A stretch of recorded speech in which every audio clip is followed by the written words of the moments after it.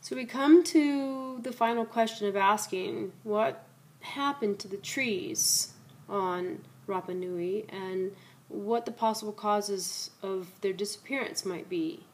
So asking the question with this research about climate change, there was a cooling event that happened 545 years ago that tended to be cool and dry, not as drastic as those of the past, but definitely a very severe event that happened.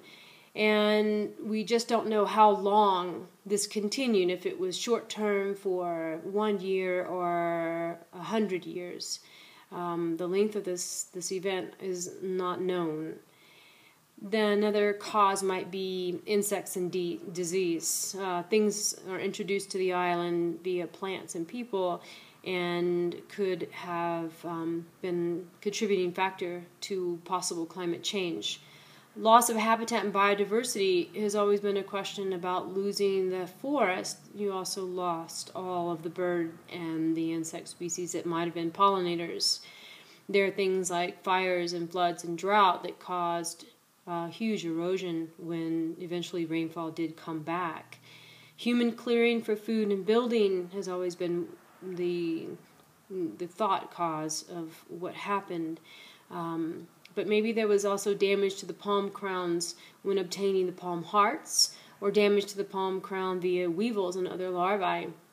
These species, these 4 new ones I detected, also don't know if they might be a species similar to the New Madagascar palm that was found that lives to be 100 years old and flowers once and then dies.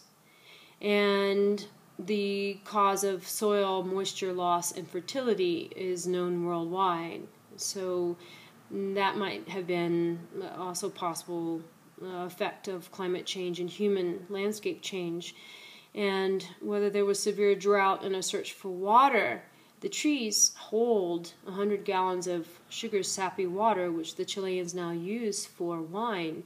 But lacking any water sources in a severe drought, the trees would be a source for water.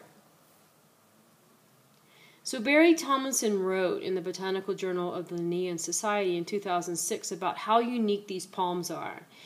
So we may not know the cause of their disappearance, but understanding how unique these palm trees are really important. So it became obvious that this was not going to be another story in deforestation. The palm trees are monocotyledons, which are different than branch trees, or normal branch trees or dicots. But these are different from any other tree on the planet. They are the world's longest lived trees because stem cells of several kinds remain active in differentiated tissues throughout the life of the palm. So like an animal, more grass-like, are what these palms are like, and uniquely different than any other. The palm behaves in a sense more like an organism with unitary, animal-like construction rather than a plant-like modular construction. These palms are self-regulated organisms. So, like a human, if one part of the body is injured, such as losing an arm, just like the palm itself, if one part was injured, the whole thing would die. So imagine with the estimated 16 million ancient giant palms breathing, such as a human organism, what this essence or life of this forest would have given to the life on the island. So from an evolutionary perspective, all groups of organisms are genetically unique as independent lineages. Therefore, the proper naming of this palm pollen that we found is uniquely different than any other on this planet, so it's called Pascalococcus.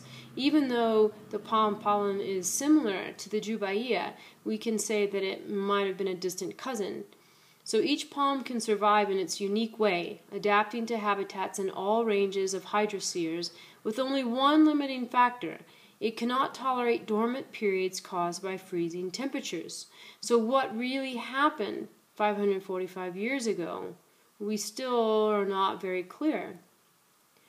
But with the loss of the keepers of the ancient knowledge of the giant palms and moai, it is difficult to know the cause of this disappearance. However, what we have regained in knowing about all the trees and plant species, we can guide the island into a healing place with this understanding and new information.